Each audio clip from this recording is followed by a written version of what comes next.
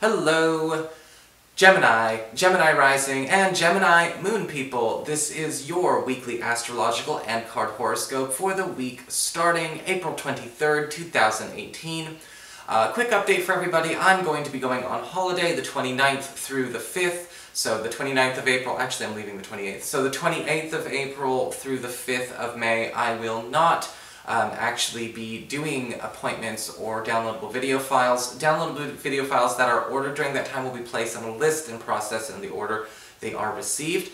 Of course, that has nothing to do with this coming week, but it is something I want to just give everyone a heads up about, so you can, do your thing this week, because I won't be around the following week.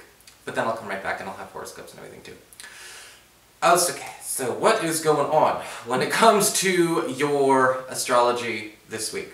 Well, on Tuesday, we've got Mars in Capricorn. That's your 8th house of shared resources, passive income, and intimacy, forming a gorgeous sextile to Jupiter, currently retrograde in your 6th house of work, your reputation, your schedule, as well as productivity.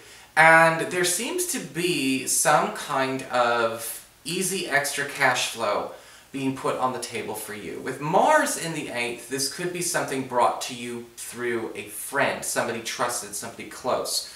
Remember, Mars is kind of like our platonic support system, but Mars is the shallow platonic support system. These are the tight support system, okay? It's like we're either a BFF or just one tier below BFF, or it doesn't matter with Mars. Mars isn't, a socialite. And with Mars sextile to Jupiter, there could be actually somebody either through work or possibly, just somebody in your immediate social circle that's going to be presenting this opportunity to you. They may be already involved in working in it, or you may actually be finding out that they're just working on being a good link with something that could most likely be a sure thing. On Thursday, we've got Mars conjunct Pluto in your 8th house, and this can be a gorgeous aspect for destroying an enemy or overcoming a major obstacle when it comes to your shared resources, passive income, your self-employment income, loans and debts. However, this is also an area that governs intimacy, so we're going to be talking about a couple of things there. Now, again, Mars conjunct Pluto, this is the end. This could be the end of maybe a financial fight or a financial battle that you are in. And this could actually be something that you win quite strong. You come out, the victor. Just be careful of overkill with Mars conjunct Pluto, because again, that can really, bitter the taste of victory in this area. We don't want to be burning bridges when it comes to this. You could be getting money back that is owed to you because Pluto is retrograde. You could be, crushing maybe some kind of institution, maybe a bank or a credit agency, that has been really giving you the runaround. And this is also an opportunity, again, for you to even, gain some kind of payback or even compensation for the troubles that have been caused to you. However, this can also indicate an intimacy angle, but with Mars conjunct Pluto, we are definitely getting more into the carnal, and it's less emotional. This could be a very hot time for a lot of Geminis and their partners, especially when it comes to really kind of getting away from boundaries, and actually exploring a different type of vulnerability with our partner. But with Mars conjunct Pluto, it's important to understand that this is kind of more of an experimental event. That you might be, this might not be on Thursday, it might just be sort of a talk that we have and we do it later. This is something that can actually be very spicy for our relationship, but there is sort of, I guess you could say, one of those energies about it that can create sort of this no going back kind of feeling. So make sure everyone's on the same page, whatever happens. So what's going on with your cards? Well, when it comes to your cards, we've got the, for your Earth sector, when it comes to your work and finances, we've got the Sun. And the Sun, of course, one of the sweeter, happier cards in the decks, one of the ones that's practically immune to any kind of negativity. You can't even reverse it. Well, you can, but it doesn't really do much. And with the Sun card upright, we are talking about, again, a major financial win coming your way, and peace being restored. The Sun can talk about restoration in terms of, restored credit, restored innocence, restored health, and also just an opportunity to, again, maybe, have a clean slate to work on where things are much sweeter, and in this case, when we talk about this could be something, patching up at work. maybe a period of strife, a period of anxiety or, agrimony, finally actually dissipating and going away, peace being made in relationships with work, but also at the same time a sweet, easy victory getting into a new job where that environment is just, it's more like a playroom, it's more like hanging out, it's more like just going with your friends to the, to a party. It's not necessarily even a whole lot of hard work. I like the Sun is for money as well because, again, we talk about smoothing out rough patches. And so even if you don't think there are some patches that can be smoothed, we are lightening the load on you this week. So, I mean, all in all, everything is turning out to be very nice for you this week, honestly. And I've just realized I skipped the spiritual advice cards, so we'll just have to do that at the end. For your communications with air, when it comes to your friends, your relatives, and the others in your life, we do have the Nine of Pentacles reversed. And the Nine of Pentacles reversed can indicate that while things may be going all right for you, the Nine of Pentacles reversed can indicate some issues going on with a friend or a relative, especially regarding either possibly a needy or codependent attitude or habit he or she has coming up again. And with the Nine of Pentacles reversed, it's something that they probably do need to solve or fix alone that they really don't necessarily want to do. The Nine of Pentacles reversed can indicate that this could be, again, asking for funds or financial support, or perhaps simply asking for moral support for something that you feel maybe, you have an intrinsic issue with. This may be, this person going down the rabbit hole they always go down. And with the Nine of Pentacles reversed, it's okay to stay neutral. You don't have to give a flat-out yes or no. You may feel like you need to save this person from him or herself. I don't know if that's going to work anyway. If you want to keep a relationship at least peaceable between your friend and your relative and you don't necessarily have to go that far just yet. But if you do want to remind them that we've been here before, that might be something to do. You don't have to say yes either.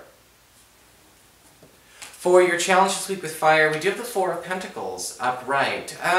Be careful about cutting oneself off a bit too much this week. The Four of Pentacles can indicate a need to protect ourselves, or sometimes, again, going way too far. And with the Four of Pentacles as a challenge, it can indicate, Gemini, that we may be kind of getting into a space where we're not able to tell friend from foe very much. And that happens because, again, when we get really anxious, we're highly suggestible.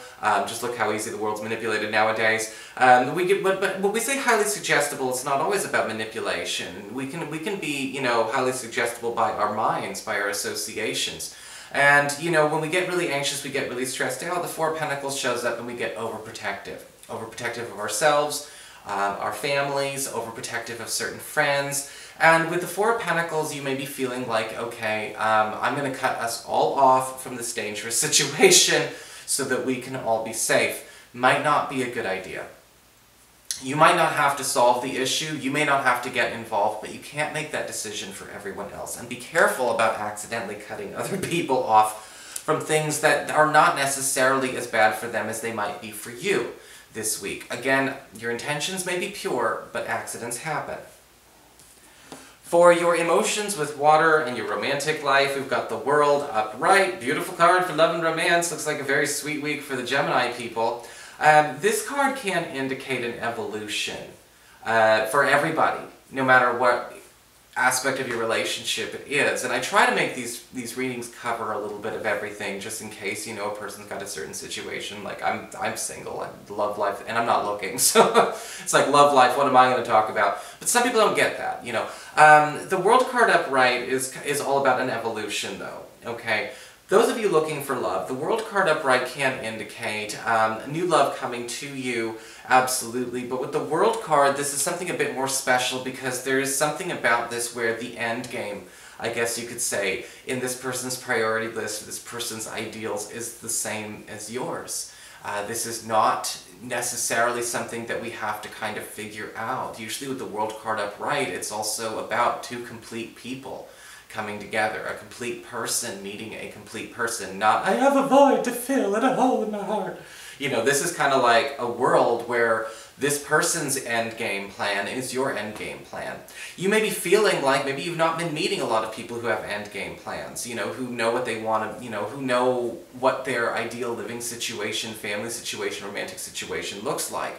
And that's not for everybody. Let me qualify that right now. Again, trying to please everybody, I should stop. That's not for everybody. But at the same time, you know, if that is your end game, then you will be meeting somebody who has a similar priority with an end game in mind, which may be easier to bond together. For those of you who are currently coupled, the World card upright indicates an evolution or an uptick or an upgrade in the quality of life around this relationship. And this can be a huge success brought on by, you know, possibly a big change at your partner's job, your job. We already see good stuff on your job. That actually changes the monetary or fiscal quality of life for our relationship, sure, but also allows us to consider going on to the next level. You know, if we're dating, are we going to become more committed? If we're committed, are we going to move in? If we're moved in, are we going to get married? Are we married? Are we going to have kids?